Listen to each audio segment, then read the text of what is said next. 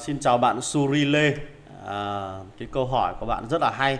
Trong một số cái buổi livestream mình cũng đã chia sẻ về cái vấn đề sử dụng sĩ quan cho tiêm kích rồi. Đấy, thì xoay quanh cái bộ sĩ quan dành cho không quân, chúng ta chỉ có một vài cái sĩ quan này thôi, chứ cũng không có nhiều đâu. Bạn làm gì có nhiều sĩ quan đâu.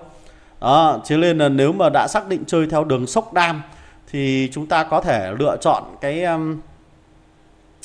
anh chàng cánh kiếm này là một này, bởi vì nó có cái phần sát thương sĩ quan lên đến 800. Đấy, đi kèm với cái sĩ quan thứ hai có thể là sao chổi kim ngân. Xin lưu ý là nếu như lục quân mà chúng ta có anh chàng mũi giáo thần thì sao chổi kim ngân nó sẽ tăng sát thương. Đấy, thế nên là chúng ta có thể lựa chọn là cánh kiếm cộng sao chổi kim ngân, hoặc là cánh kiếm cộng với lại là bóng ma địa cực. Trong đó thì mình vote cái sao chổi kim ngân nhiều hơn.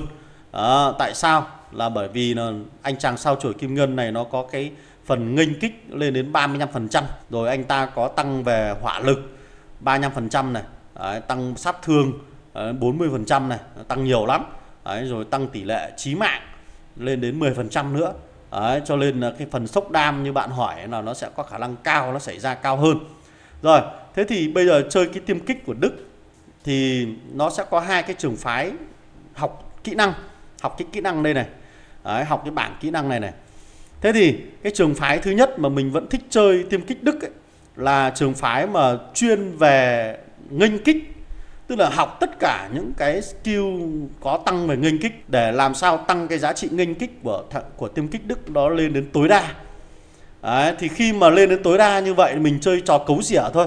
Mình cứ lao vào mình bắn sau lại mình rút ra. Mấy các bạn cứ để ý cái tia đạn của từ con tiêm kích nó bắn ra ấy, mình lao vào một cái thì đầu tiên nó xong cái mình rút ra luôn. Đó, hiểu không? Thì kiểu gì đi kiểu cũng ăn được vài tiêm kích của kẻ thù. Đấy, thế thì có một số cái bộ kỹ năng mà nó chuyên về tăng nghênh kích. Đấy, ví dụ như là cái kỹ năng đây, kỹ năng của anh chàng cứu tinh bầu trời tăng nghênh kích 35% nữa. Đó. Cái 35% này mình sẽ cho cánh kiếm học, cộng với 35% của anh chàng sao chổi kim ngân là nó đã được 70% rồi. Ok.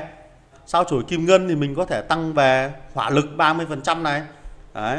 Hỏa lực 30%, hoặc là nếu không thì bạn có thể học phần chí mạng này, phần chí mạng của cô làng chim ưng nhá. Anh chàng sao chổi kim ngân ấy, học chí mạng này, tăng phần thêm sát thương chí mạng lên cũng được. Đấy, còn nếu không thì cứ tăng sát thương hoặc hỏa lực thôi. Sát thương 15% hoặc hỏa lực 30% của anh chàng đôi cánh tự do nhá. Không, đấy là về kỹ năng tấn công. Bây giờ còn kỹ năng phòng thủ.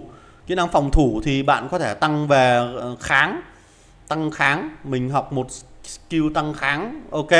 Đấy, hoặc là mình học về tăng độ bền. Bởi vì phòng thủ thì nó cũng không có nhiều, bạn chỉ có thể tăng kháng hoặc tăng độ bền thôi. Đấy, tăng kháng hoặc tăng độ bền của làng phù thủy nhá. Đấy, còn kỹ năng còn lại cho một anh chàng còn lại thì bạn có thể học thêm về tăng độ bền hoặc là tăng tốc bay, khi mà tăng tốc độ bay của các cái máy bay.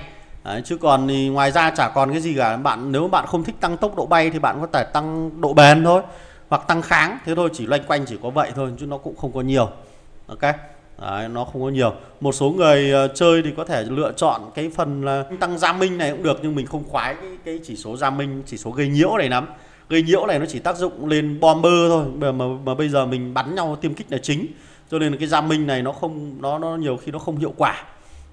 Đấy, cho nên là mình vẫn thích là tăng tốc độ bay chẳng hạn, để đuổi bắt kẻ thù hoặc là trốn thoát khỏi kẻ thù. Ok.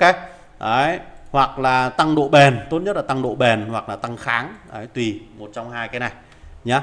Đấy, thì nó chỉ có vậy thôi, chứ nó cũng làm gì có nhiều đâu. Nhìn sĩ quan tưởng nhiều như này thôi, nhưng mà sĩ quan tiêm kích làm gì có mấy. Ok.